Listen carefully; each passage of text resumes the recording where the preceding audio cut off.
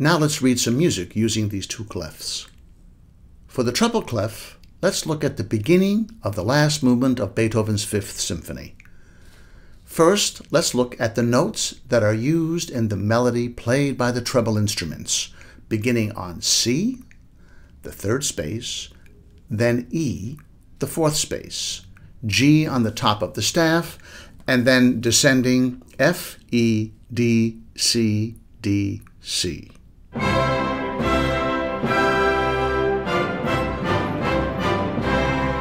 Now the next part of the melody or phrase.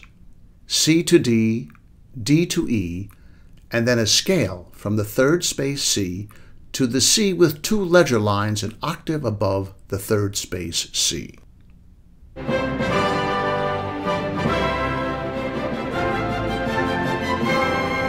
A scale is a series of single notes ascending or descending stepwise.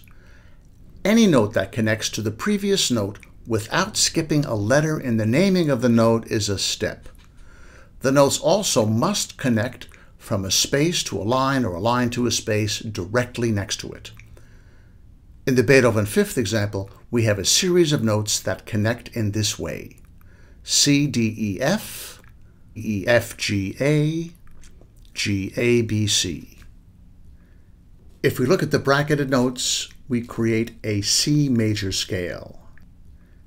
C, D, E, F, G, A, B, C.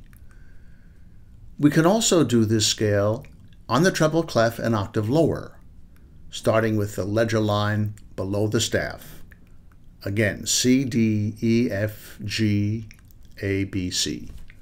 More about scales and steps later.